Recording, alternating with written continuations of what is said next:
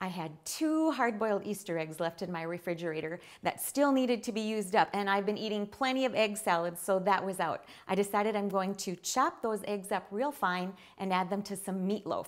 Now this is a spin-off of those eggs that are covered with ground beef, sometimes called Scotch eggs.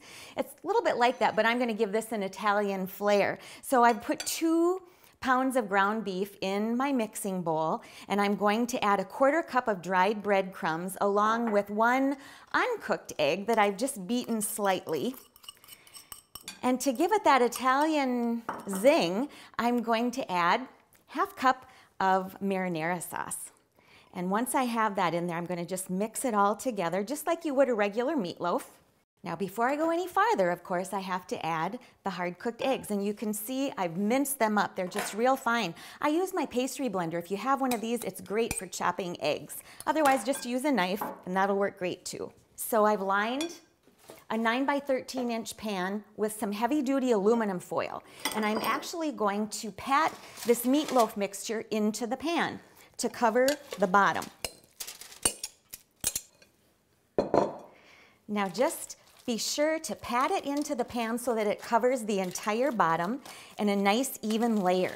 Once you have that done, take about 1½ cups of shredded mozzarella cheese and sprinkle it over the meat mixture. And on top of that, just about a tablespoon of some chopped fresh parsley. I like to use the flat leaf parsley. Now, at this point, I'm just going to lift it right out of the pan onto my work surface, and then I'm going to roll it up. And I'll use the foil to help me roll this meat mixture. Now, if you have time, it's a little easier to roll once you have chilled it a little bit, but this one is going just fine. And then I'm going to let it drop right back into my 9 by 13 inch pan. There we go. Whoops, if it just comes apart a little bit, you can just kind of smush it back together. It's going to be covered with marinara sauce anyway. So a little bit of marinara sauce. I'm using one of my favorite jarred marinara sauces.